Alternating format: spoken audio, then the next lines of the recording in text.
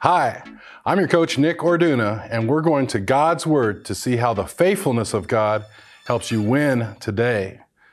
Today, we gather to reflect upon a topic that has plagued humanity, the dangers of lust. We are bombarded in a world that is filled with messages of pleasure and instant gratification. As believers, we must understand the profound consequences of allowing lust to take root in our hearts. Lust is a distorted desire, a craving for the temporary pleasures of this world that ultimately leads to spiritual decay and distance from our Creator. It is not merely confined to just physical attraction, but extends to include desires for power, wealth, and indulgences in all forms. Lust blinds us to the truth, leading us down paths of destruction and immorality. Scripture warns us repeatedly about the danger of succumbing to lustful desires. In the book of James, we are reminded that each person is tempted when they are dragged away by their own evil desire and enticed. Then, after desire is conceived, it gives birth to sin, and sin, when it is full grown, gives birth to death. James 1:14 and 15.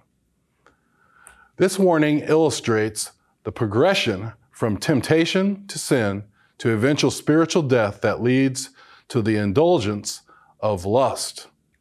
The teachings of Jesus himself caution us against the allure of lust.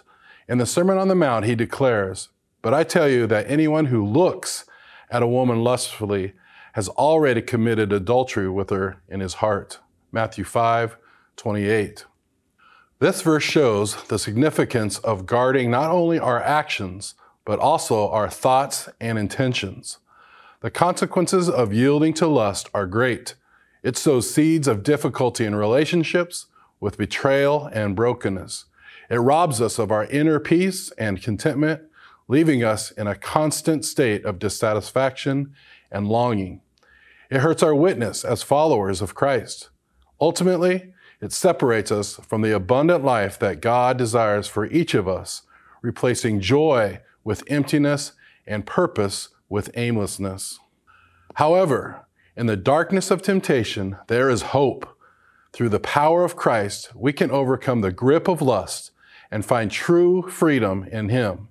As the Apostle Paul writes, "For freedom, Christ has set us free.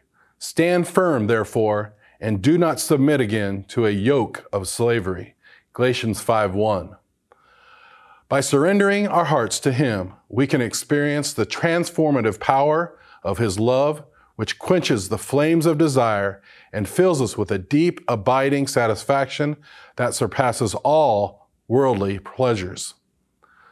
Let us heed the warnings of Scripture and guard our hearts diligently against the dangers of lust. So here is your final challenge for today. Fix your eyes upon Jesus, the author and perfecter of your faith, and allow His Spirit to guide you in the paths of righteousness. Think through your day and pray that He would grant you strength in His grace to resist temptation and pursue holiness in every aspect of your life. Remember, in Him alone lies the fulfillment of your deepest desires. May the Lord grant us wisdom and discernment as we navigate the dangerous waters of temptation, and may His grace sustain us in our journey toward purity. Now go and win today.